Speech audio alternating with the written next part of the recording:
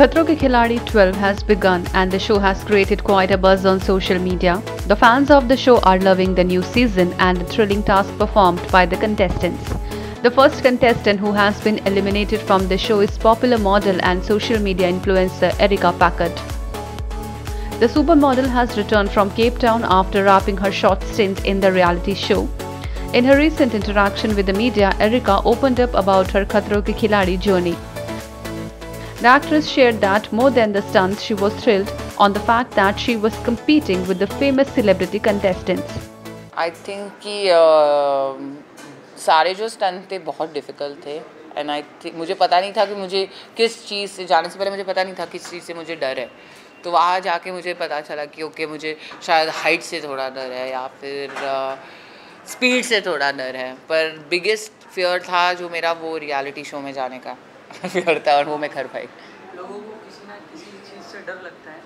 आपको कौन सी चीज़ से वहाँ डर लगा जाता सबसे ज़्यादा?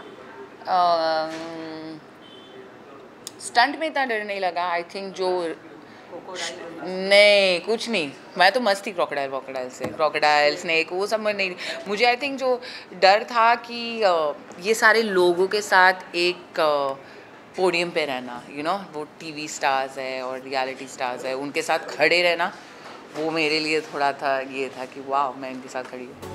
Asked what new she learned in the show, she said, सीखने को मिला आई थिंक रियलिटी शो के बारे में सीखने को मिला कैसे कैसे वहाँ पे सर्वाइव करना है एंड जो मेरे कंटेस्टेंट्स थे उनसे ज़्यादा मैं बहुत सीखी. पेशेंस, टेक्निक, फ्रेंडशिप वो सारी चीज़ें. When Erika was asked whom she thinks should be the winner of Khatron Ke Khiladi 12, she said, मुझे बहुत बुरा लग रहा है कि इतने कम टाइम में मैं निकल गई. पर शॉर्ट एंड स्वीट एक्सपीरियंस था और आई होप कि दे सी more of me, more fun side. कौन जीते ये साल? मैं पहले भी कह रही थी कोई भी लड़की, मुझे लड़की चाहिए जीतना. Has to be girl, full girl power. मुझे गर्ल ही चाहिए जीतना बिकॉज वो लगते all he and small and all but they are so strong.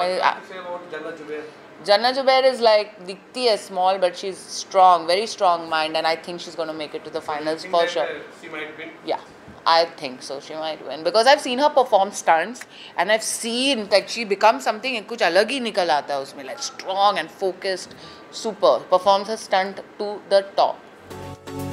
Erika is the daughter of late bodybuilder Kevin Packard of Irish-American descent, who played villainous roles predominantly in Bollywood and Malayalam movies. Since her debut as a model, Erika has been featured in many print and TV commercials, such as the one with Ranbir Kapoor with the TVC hero Maestro.